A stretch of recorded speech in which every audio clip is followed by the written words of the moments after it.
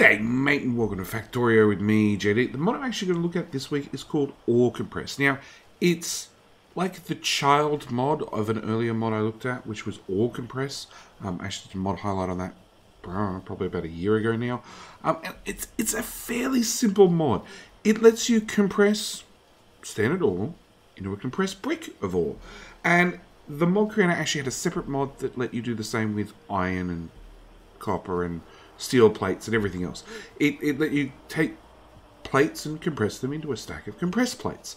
It's something the general community has asked for a long time to increase the throughput of belts, etc.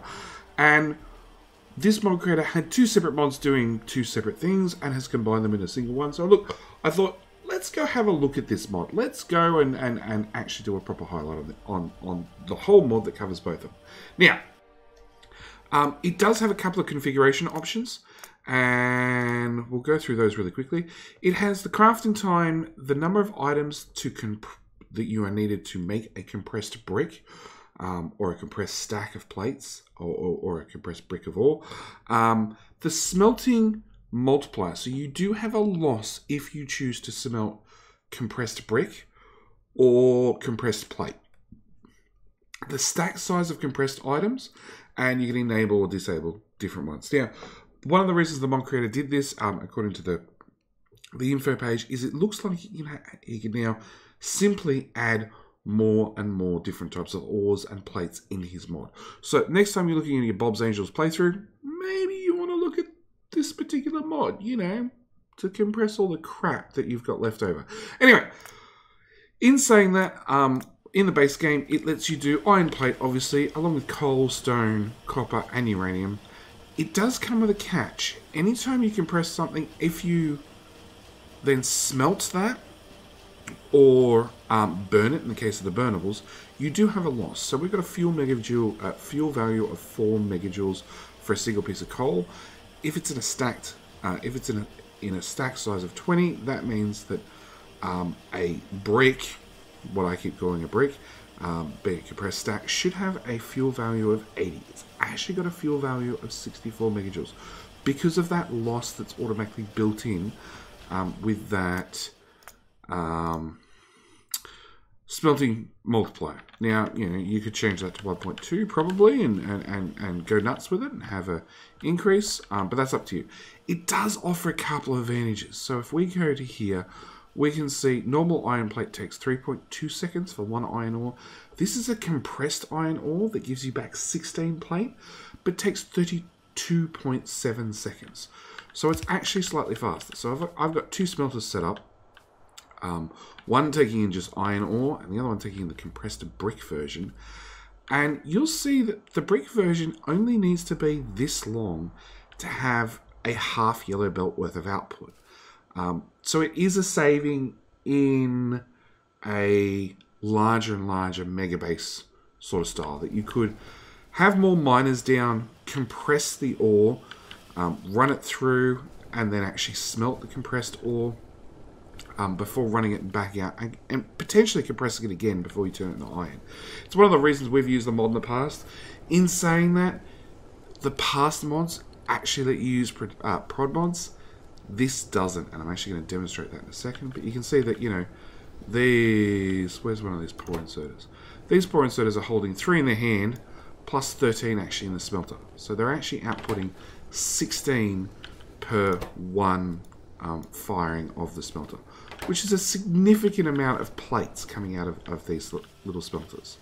I'm doing the exact same thing here.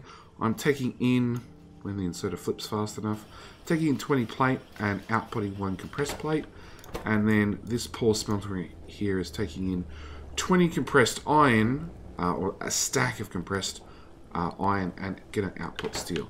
Again, 49.1 seconds compared to 16 seconds.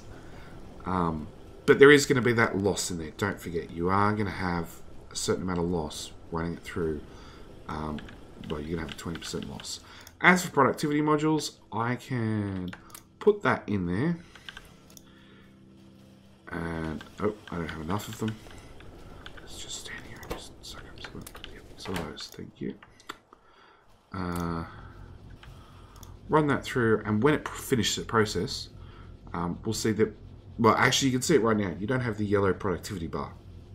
So because we're missing that productivity bar, unfortunately, you do not get any sort of productivity from putting prod mods in the actual furnaces. So it's something you need to keep in mind, that there is no way around that particular loss.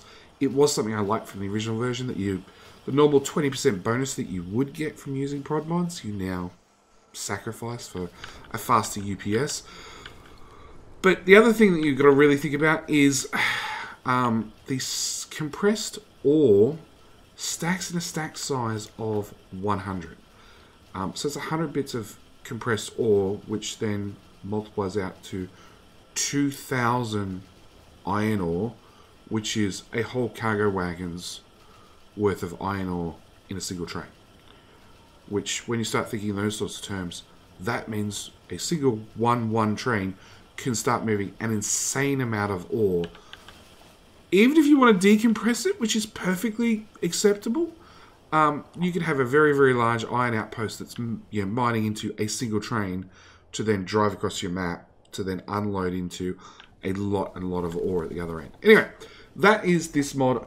Mod link is in the description, as always. If you've got any suggestions for any other mods you'd like to see me do a highlight of, by all means leave links and comments down the description below, down in the comment section below. I highly recommend this mod. We're using it on a lot of our community maps, just to simplify the train network and moving large amounts of resources around the map quickly and easily.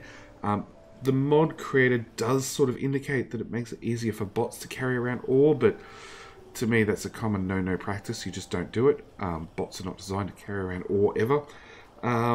So yeah, I'm going to leave it there. Thank you guys for watching. As always, do hope you like this little mod highlight, and I'll see you guys in the next one. Alright, bye.